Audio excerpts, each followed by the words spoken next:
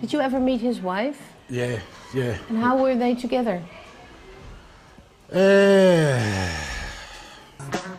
She demanded the attention. She wanted to be the centre of attention all the time, no matter where she was or what she was doing.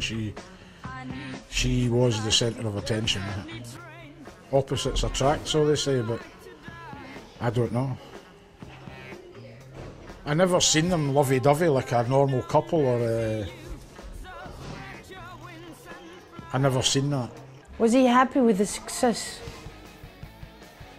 No, I don't think so, no. In a way, yes, but he hated being the centre of attention all the time. How did people treat him then? Like a god? Some people treated him like a god.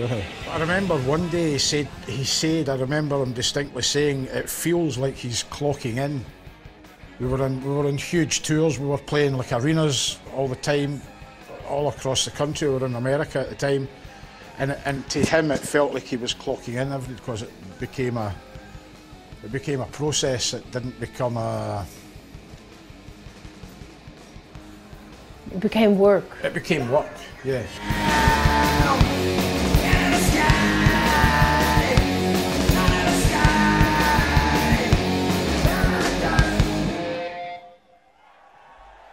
Mr. John Duncan. Big John, ladies and gentlemen. Big John.